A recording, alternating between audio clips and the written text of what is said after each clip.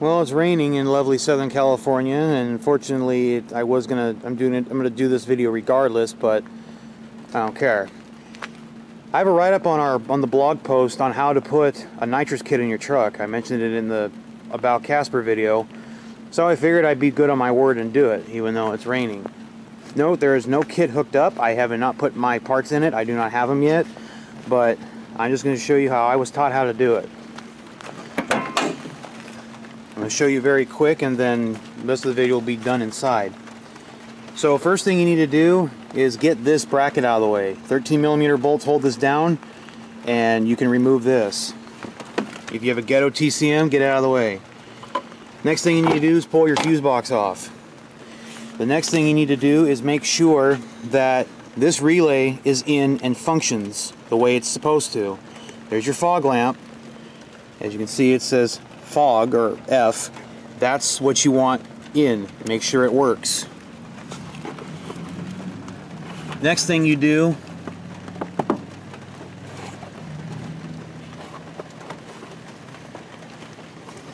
I didn't even know that water gets in here. Hold on.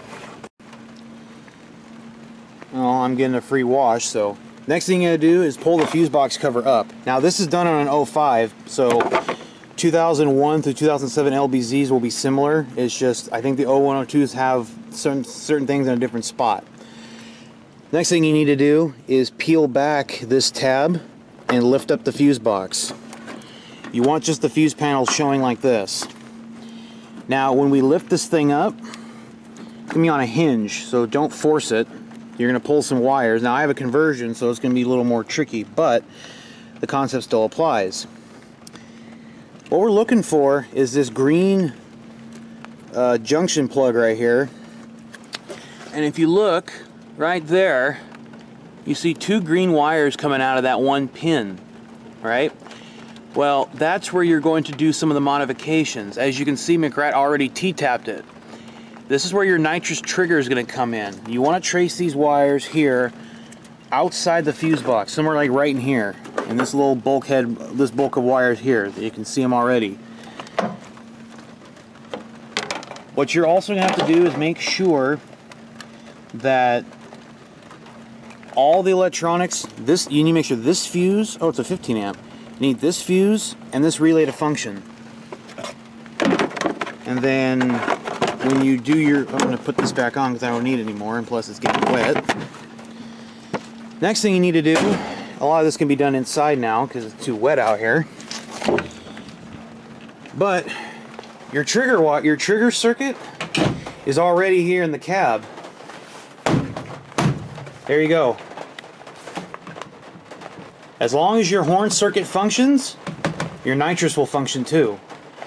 So the way we're going to do it is we're going to allow the horns to function when you're done. If you still street drive your truck, you want to be able to put the horns back so you can drive it on the street. So I'm going to show you what parts you need. I'm basically going to describe the write-up a little better than what we have, or than what I have up there. I need to do it with a video, but note one thing. If you do not know what you're doing, if you're unsure about this method, if you don't feel comfortable, if you think my method's full of shit, don't do it, and keep your trap shut. This is how I do it. This is how McGrath's done it. This is how a lot of guys, or a couple guys out here have done it, and they go faster than you, possibly. So it works for my truck. It may not. It's not for everybody though. If you're not sure about it, don't do it. The parts are very easy to get. Plumbing is the most difficult part, but it's all about bottle location, where you're putting the bottle, where your solenoid's going to go, and stuff like that. So I'm going to go back to my computer, and I'm going to show you on the computer screen. I don't have my screen capture stuff set up yet, but I'm going to show you the parts, where you put stuff, how you do it, how you test for it, blah blah blah. Because it's kind of raining, and I was hoping it would rain a little later, but my camera's all nice and wet. So I'm going to dry this thing off, and then I'm going to show you how to do all this stuff. It's quite easy. Okay, I have the screen capture stuff up, so I'm going to use this for audio. So basically this is, I kind of showed you the wrong screen first, but this is kind of what I'm trying to hold in my left hand. So basically, this is the blog post we're referring to. If you want to install Nitrous, this is how you do it. I'm going to go over this complete list in detail, kind of how I did in the video or the segment earlier. So we're going to go over the parts list. First thing you're going to need is a weather pack kit. You can buy those on eBay. It's good to have it around the shop. The next thing you need is a 200 amp continuous draw starter relay, the 3-post self-grounding one. Even though it says here, although you'll be grounding this to the firewall along with the solenoid. It's available on Amazon. I'll show you in a minute. This is the part number right here for the solenoid that you can get away with. 18020 NOS. It's a 78 thousandths orifice solenoid. Also available on Amazon. You can buy it there. You need a 10 amp mini fuse holder, which you can buy at your auto parts store. Not the add-a-fuse one, the one that goes in line in your circuit. Same thing with a 20 amp fuse holder. You need the heavy gauge one for this application, and I'll show you why. I'm going to go overkill here, but I would say do 10 gauge primary wire for your power to your relay. You're also going to need grounding wire as well. 14 gauge primary wire. This will be your trigger circuit. Ring terminals to fit all posts of your relay. You can get those at most electrical stores. You need some terminals that fit 10 gauge wire. Shrink tubing for all your soldering joints. It's recommended to solder, yes, so you don't have, it's a better connection. And we're not going over the plumbing just yet, but we will. The tools you will need are a 13mm socket, 10mm socket, wire cutters, strippers, soldering iron and solder, terminal crimping tools for the weather packs, or for terminal crimp tools, and you need the, I don't know why I put that there, but you need the weather pack terminal crimping tool. I think those were the same thing. So first what we're going to do is, yes, we identified the horn is going to be your trigger. So I'm just going to read it out loud too. First, you'll be obviously blah blah blah blah blah. The way we're going to configure this system is we're going to allow the Nitrous system to be plugged in when you want it to be and unplugged when you are not using it. So we're going to use the horn. We'll be modifying the existing horn relay circuit to allow our Nitrous system to be plugged in without the horns being activated at the same time, because that's going to be very embarrassing. It's going to allow you to unplug the system when you're done. Plug your horns back in and use the horn button as it was intended to be used. I took pictures and labeled stuff as best I could, so that's kind of why the video is here to help. Next, we're going to go mount this relay. This is the relay I'm talking about. This is just an old school starter solenoid slash relay that General Motors, Chrysler, Ford, mainly Ford, not this style, but General Motors has used this style relay or solenoid relay, whatever this thing is, for many years, and it can hold up to 200 amps. So as you can see here, it's a 200 amp continuous draw. We're not even remotely using 200 amps, but it's the purpose of this is a heavy duty relay. We don't have to worry about melting wires. As you can see, there's your trigger. That's going to be coming from the horn circuit, or the output of the horn relay under the fuse box.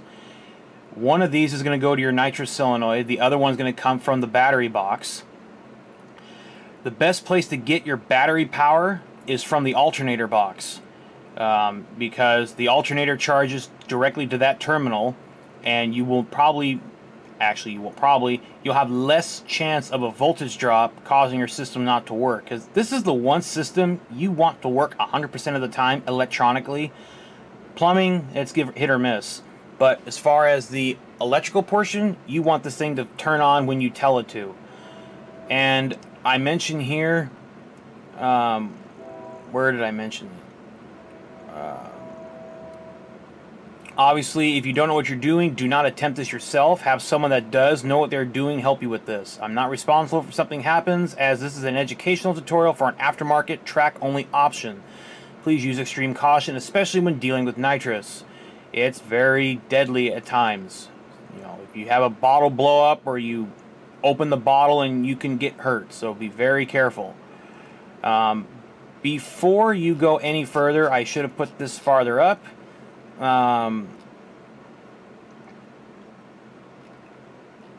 if I put it in here, okay, I will go that further down. But the first thing you need to do is,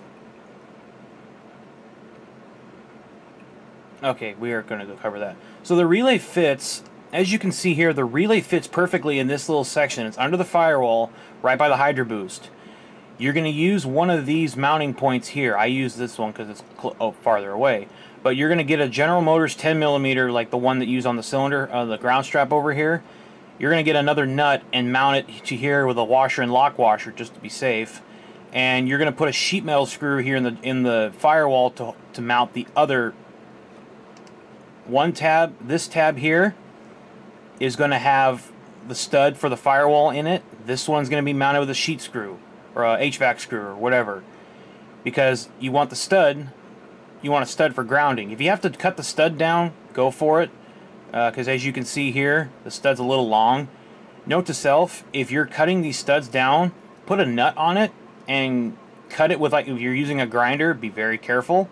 If you're going to grind this stud down to reduce the size, put a nut in it first, like thread a nut onto it, cut your excess threads, and back the nut off. The nut will actually clean the threads where you cut, so it'll go on easy. And try to cut as straight as possible. So this is where I'm going to mount mine right here. I'm going to take this plastic one off and actually keep the plastic one because you can use it as a beauty cover, so you can hide all your ugliness.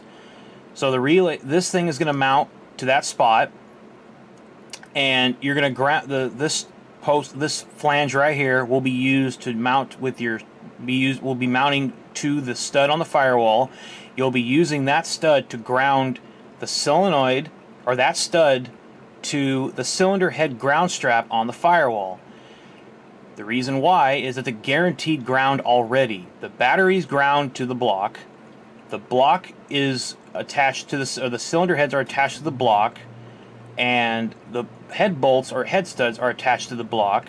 The head studs are touching the aluminum heads, and therefore it is grounding through a ground strap to the firewall itself. So it's a good ground. You can verify that ground is good with a test light and a multimeter. That ground needs to have 100% connectivity at all times.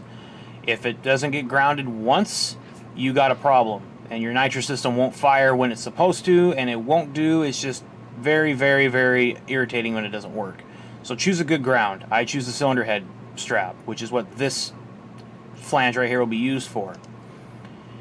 Because what you're going to do is you're going to have a ring terminal on the top part of the flange that goes from here over to the cylinder head ground strap, which is located over here. You're also going to mount your, when we get down to it, you'll see why we have it that way. So keep in mind that one of the mounting posts of the relay will be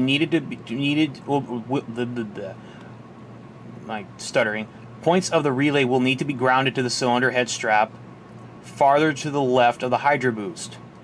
Reason we are doing this is because we are going to be grounding the nitrous solenoid to the same spot. We do this to ensure that both are going to be engaged when given power. We will be testing this later on with a multimeter and a test light prior to the solenoid being hooked up. Very important on anything you test electronically or electrically. Always test your circuit with a multimeter or a test light before you hook the actual thing up, whether it's a nitrous circuit, a air compressor circuit, LED lighting, light bar, doesn't matter. You always test it so you don't burn out your product. That way, if like say if you burn out a LED light bar or a nitrous solenoid, you can say that the solenoid was bad already. That way, they can't say, well, you burned it up.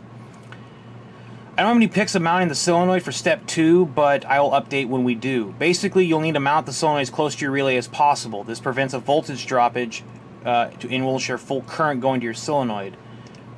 So, to buy the solenoid, I'm just going to show you here on their website, on Holley's website, because this is basically a Holley product. You're going to go here. This is the part number. It's cheaper on Amazon, by the way, but I'm only showing you because that's what you're going to need. You're going to need this bracket, or make your own. You're going to need to mount. You're going to need to mount the solenoid somehow. Now, step 3, we need to wire the nitrous solenoid to your relay. This part's pretty simple. You'll need to put ring terminals on both wire ends. One will be going to the output side, because it's an either or, it's an AC. Will go to the output side of your relay. The other will be going to your grounding post, which is the mounting bolt that is being grounded to the cylinder head strap, which is this one here. Your ground for your solenoid and the ground from your cylinder head strap will go to here, which is mounted to where the nitrous relay is, which is going to help ground it. Even though it's a self-grounding unit, it's better to have it all grounded together. It's just a theory I have, and it's been proven right.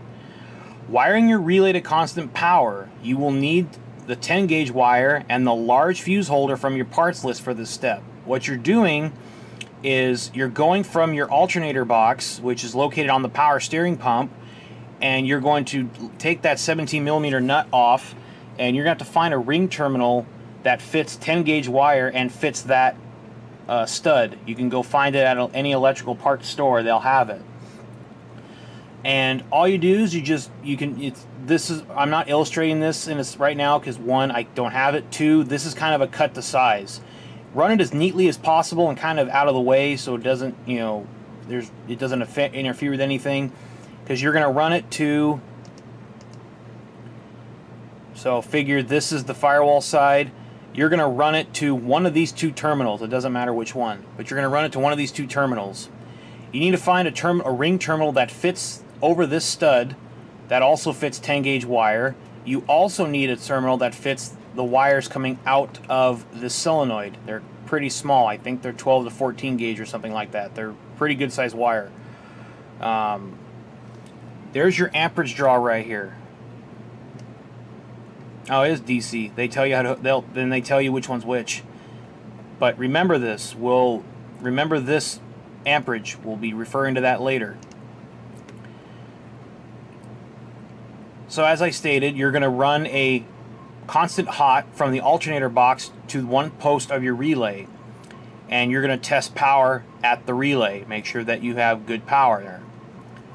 Now you're going to test with a test light. Basically what you're going to do is you're going to ground the test light or your multimeter using alligator clips to the ground post on the cylinder head. That's where you're getting your ground for your relay and your nitrous solenoid. So we need to test from there. Testing from the battery is pointless because we're not grounding to the battery. We're grounding to the firewall, the cylinder head strap. So put your multimeter's ground or your test light ground on the firewall and test all your positive circuits with your test light and multimeter to get voltage. You're looking for anything 12 volts and above. Now we're going to go to wire the trigger circuit. For this step, we need to do what I showed you to remove the battery the fender well brace or the fender brace to the firewall. We also need there's four 13mm bolts, two there, two there. Those will come out, and then you'll gain access to this portion of the fuse box cover. To remove the fuse box cover, this side's facing the engine. So there's two tabs here, or two slots that are being held in by two tabs that are elevated to hold this in. All you do is just pry down here and just slide this thing off. You will be seeing this. This is what you'll be exposed to when you open up. When you take off the cover, you'll be accessing the fuse panel itself. This is what we want. Next, like I showed you, you peel back this little tab and lift the fuse box up. Now, these two green wires are for both horns, left and right. You will want to trace these to a spot which is out here, outside the fuse box. That is where you will cut both and insert your weather pack connections. Your female connection will be on the two coming out of the fuse box. One male will be on the two going to both horns.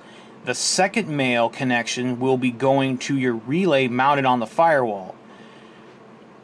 This post right here, the small post, that's where your other male is going to be coming from. This terminal will be hooking up to the factory horn relay output.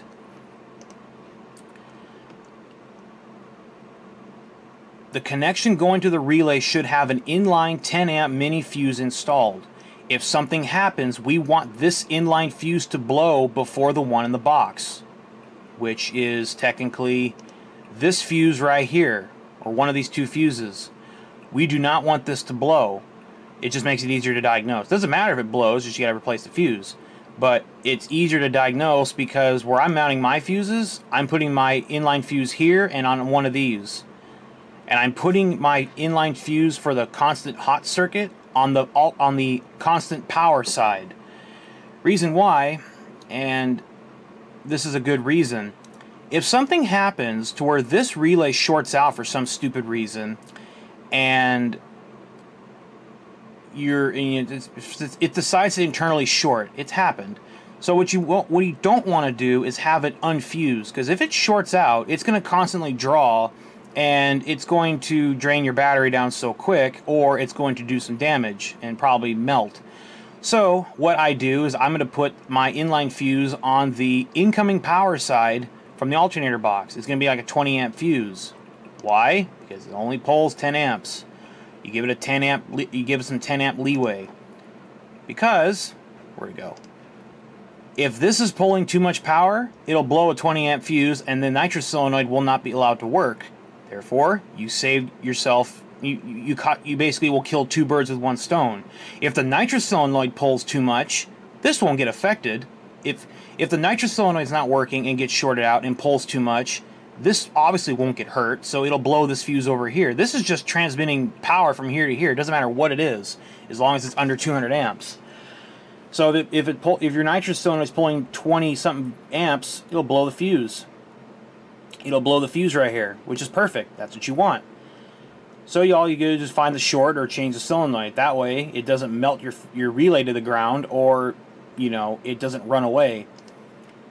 Because if these do fail, they fail. They'll either stuck open or they'll just melt. They'll just melt these wires. That's why we have, these are the 10 amp mini ones that these are, comes in a pack of 3, good price. So just buy this one or go to your local auto parts store. But I got these ones because they're thick. They're on the way. These are thick gauge wire with a big regular fuse, with a regular blade fuse. So this is some heavy duty stuff. Where I'm going to mount it is my fuses, my fusible links are going to go here and here. That way the two fuses are just right next to each other. No big deal. That way you don't have to go to the front of the all the way to the front, or all the way to the fuse box and check one and go to the alternator box. You just go to the relay and, oh look, a fuse blown. Imagine that. That makes it easy. So now that we peeled it up and did all that, this is what this relay needs to be installed in this orientation for it to function. This is your fog light relay location.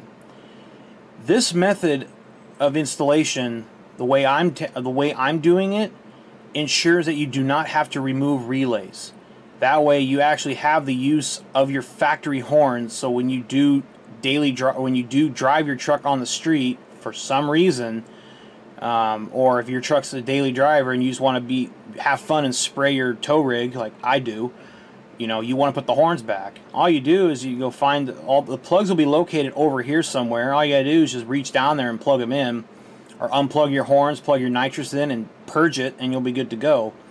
You just leave all the stuff intact. As long as you're not rolling around with your nitrous bottle hooked up, they can't do the law enforcement can't do anything to you, because you have no intention to go race or anything like that, because there's no bottle. You can have it there, but you just can't have it hooked up because you technically can't use it. And for better safety, you unplugged your system entirely so your horns function. That way, one, no one can find your switch. Of course, now that people will see this video, they'll want to find it, but who cares? This is just the easiest way to do it. You don't have to go buy a, if you want a progressive kit, that's your call, but if you just want a single shot, I spray all the way down the track, so this is the easiest way to do it. And that's the end of the pictures. So now this is the most important part. We're going to verify the circuit. Note one thing. Forgot to mention this in the beginning of the video. You need to verify that your horn circuit functions. What I mean is, if your horns work then you're good to go. If your horns do not work, you need to diagnose the issue first if you're going to do it this way. You need to diagnose if your horns are the problem or your horn circuit is the problem, or you just have a blown fuse. If you keep blowing fuses, you need to find your short before you do anything. If your short is at the horns, then that's not a problem. But you want to make sure that when you remove the horns from your equation, from the circuit, the factory circuit, you won't be blowing any fuses or melting anything. So if your horns function as they are, if I can go out to my truck right now and honk the horn and you can hear the horns beeping, or if you lock your truck and the horns honk, that means you're good to go. You don't need to worry about anything else. Word of caution, make sure your nitrous is disconnected before, make sure your nitrous is disconnected if you want to use the honk feature of your clicker, because when you lock the truck with the horn, you'll engage the nitrous relay. So that's why we're doing it this way, so you can literally unplug it and plug your horns back in. Unless it's a dedicated truck, or if you don't have the horns set up to honk, I do. I always make sure my nitrous is unplugged just for safety purposes. You'll learn in a lot of my tutorials, I'm about making sure it's a safe way to do it. It's one thing to go fast, but if you don't have the safety equipment to back it up, and if you're not protected, I would recommend not doing it unless your safety is in mind. Because I've been in desert racing before. I've seen a lot of people get killed over stupid stuff. I've seen a lot of drag racing accidents. I've seen a lot of off-roading accidents due to the lack of safety equipment, because they try to cheap out, or whatever the case may be. Safety is very important. A lot of people are seeming to forget that lately. Your life isn't worth risking over a few pounds of safety. That's the dumbest thing I've ever heard. People taking weight out of their trucks, you can take some, but if you start taking structural rigidity out of it to save a few pounds, I mean, come on. It's one thing to remove a heavy cross brace and replace it with a lighter, stronger material. That's one thing. That's okay. It'd be stronger. But don't leave it out altogether, because it's an extra. If you put one back in, it's 5 pounds. 5 pounds doesn't make a damn difference. Your life is more important. That's just what I gotta say on that one. I'll be adding more I'll be doing a part 2 when the kit is arriving, and when it stops raining. It's raining pretty good. But I'll do a part 2 when the time comes. So if this makes any sense, or doesn't make any sense, you can I'll put my email address in the description. You can email me. I'll try to answer any questions I can. This kit's proven. It just is a cheap way of doing it. If you don't want to do it, then don't do it. Just watch for fun. Don't, stupid comments get deleted, because that's not what these videos are for. They're educational. If people want to learn and you're coming and making stupid comments, you're not going to be welcome back. Just saying. Email will be in the description. If you have any questions, please feel free to ask. Oh, I forgot about plumbing. If you want to do your plumbing stuff, go on Summit Racing, and if you are looking for pre-done braided hose, this is what we use. So you basically want to find the fittings that fit your nitrous solenoid right here. So these are 1/8 inch MPT fittings. So however you do it, it doesn't matter. Whatever jet you choose, just do your homework on nozzles and stuff like that. And whatever size lines you need or fittings, you can go here. Summit Racing usually has it at a really good price, like 14-foot or -6, which is what I use from the bottle to the relay, or to the solenoid.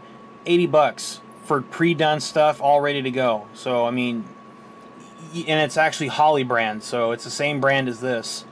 So I don't see why you just can't buy it. People want to make it themselves. I rather have it pre-manufactured, because if something bursts, I can just turn it in and get a warranty. As you see here, they have different lengths.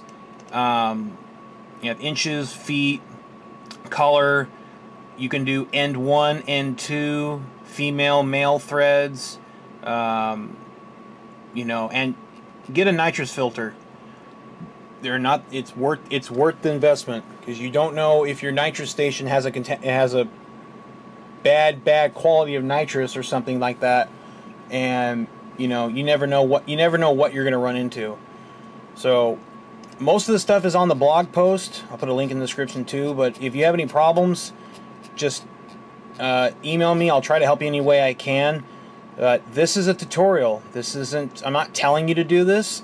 I'm just suggesting this is how I do it, and I'm more than happy to help. But don't go out and start saying, "Well, Nate said do it this way," and blah blah blah. No, no, no, no. I'm only showing you how I do things. I'm not telling you how it needs to be done, especially in this one. This is definitely a dangerous thing to be playing with. There's certain things that I will tell you, yeah, you need to do it this way. But even then, most guys that make these videos aren't responsible for your stupidity. If, you know, not saying you're stupid, but most guys aren't responsible for the stupidity of their viewers if they do something and they're not educated. And like, well, he said to do it this way. Yeah, you're not educated, so that's your problem. But anyway, if you guys do this and you have any problems, again, I'll help any way I could. This is just how I hook up both my trucks. It's very easy. And just to show you the price comparison, just to show you a price, we're going to go in the Nitrous. We're going to look up a diesel system. Okay. $700. Yeah, but that comes with a bottle and plumbing. But it's kind of a complicated kit in a sense. You know, it comes with a bottle and stuff like that, but you know, some of the stuff you don't even need. And plus, yeah, you buy a kit, it may cost a little. This may be the same price as mine. I don't know. I just know I like building my own stuff. But the fact that you can say that, and you look, it's even almost $1,000, or I'm sorry, $800. I was far off, but you can go, you know, you can go buy a bottle. Bottles are only like what, a couple $100. Yeah, so you're probably gonna be $300-400 into this system, at least. That's half of what this is, almost more than half. But just to say that you built the system yourself, that's something. And I've, you know, yeah, you learned it from someone else. So did I, but that's not a bad thing. It's not a bad thing if you learn from someone else. We all have to start somewhere. For us that want, you know, for guys that don't know what they're doing or getting into it, have questions, whatever. The mentality of some of these quote celebrities on the social media think they're above everything, above everybody, and not have to answer stupid questions, and they, you know, roast you for it. That's not what the sport's about. It never was about that. People seem to get, you know, people get their big egos all in order, and you know, or whatever. They think that their shit don't stink. In reality, it's worse than my Taco Bell diarrhea. But guys like me, I like to help. You know, I don't do much work anymore. But you know, anytime I can sit down and talk to you and message you about stuff, you know, I do have a real job. But anytime I can sit down and spend a few minutes to help, a few minutes sitting down and talking to someone, you'll learn probably a lot. So that's kind of what I'm hoping for. I have some free time here and there to sit down and talk to people, and that's, you know, that's something. Just helping a guy out with this stuff and getting his truck dialed in the way he wants. That's, to me, that makes me feel better at night, knowing that someone did it themselves. Yeah, I helped them, but technically they assembled it. I just gave them instructions how. That's still doing it yourself. I mean, you didn't go buy a kit and, you know, not know what's in it. You know, you built your own. It's like working on your own truck.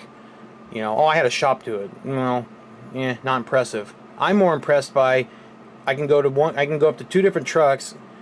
Guy says, oh, I paid someone to do this. Or next guy, oh, well, I had to do this, this, and this. All parts I used. I'm more interested in that kind of stuff because that's me. I do all my work myself. I get along with guys that do their own work because we can, you know, they need help. I go over and help them out. I don't have to babysit anybody. I don't have a problem with it. It just makes things a lot easier. It makes it a little more difficult because guys that do stuff themselves, they have their own ways of doing it. I'm guilty as charged. And people will butt heads, but the job gets done. A little off topic, but little opinionated ventilating for the afternoon. It's raining out here, and it's nice and toasty in here, and I gotta do some stuff around the shop. But I figured I'd drop a quick video real quick on this kit. It's very easy to do. And I hope you guys get the results out of it that I did. It really works. Now, the size of the solenoid is up to you. If you know you need a bigger one, put a bigger one in. But this is how the electronics of my system work. You can do whatever you want for plumbing, solenoids, jets, whatever. But this is how the electronics work. And you know, I might be going to a bigger solenoid and jetting it down. If you know you're going to be spraying bigger in the future, you can go get the bigger solenoid, the 120 orifice, and you can jet it down. You can always go bigger and jet down. You can't jet up. So keep that in mind. So if you know you're going to go bigger in the future, but you can't justify it right now, go get a bigger solenoid. Just put, because like this solenoid here, oops, that's not a solenoid, that's a bottle. Or that's a whole system. This solenoid here, like this is the, I think this next size up. Yeah, it's the next size up. It's a 125 orifice. If you know you're gonna go bigger, get him. And then if you're gonna go bigger, but you don't have the fuel, and you don't have the fuel for it yet, you can get the bigger one. Or better explain it, if you're running small fuel now and you want to go bigger fuel later and you know you're going to need more nitrous, but you don't have that setup right now and want to do this only once, buy this, the bigger one, and jet him down to this. And then if you want to go bigger, you can take the jet out and just run him. That's how I set up a couple different trucks. That's all you need.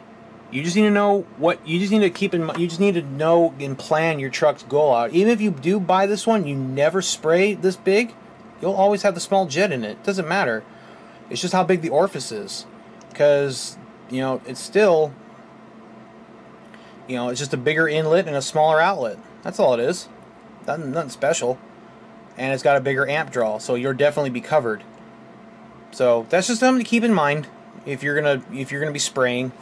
Just keep in mind of what you're going to be, plan your truck ahead. If you're going to put bigger injectors in it and bigger turbos and you know a small jet ain't going to clean it up, get the big guy. And if you're running stock injectors for right now or something small and you know you can get away with a 78,000 spray, just run the big solenoid with the small jet. You know, that's easy. Like I said, it's easier to go down in size than it is up.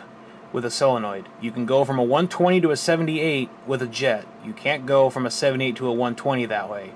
So keep that in mind. Hope you guys like this. There'll be more like it. I'm gonna be doing things. I'm gonna try to get my stuff set up a little better to do better tutorials with screen sharing and power with technical information stuff on the screen for you. But this was kind of a half-ass way of doing it right now because of what I don't have. But if you have any questions, I don't check messages on YouTube, but email me. I'll get back to you when I could. Like I said, I got a full-time job, so it's really hard sometimes, but I'll try to get in touch with you as quick as I could. Thank you guys, and see you soon.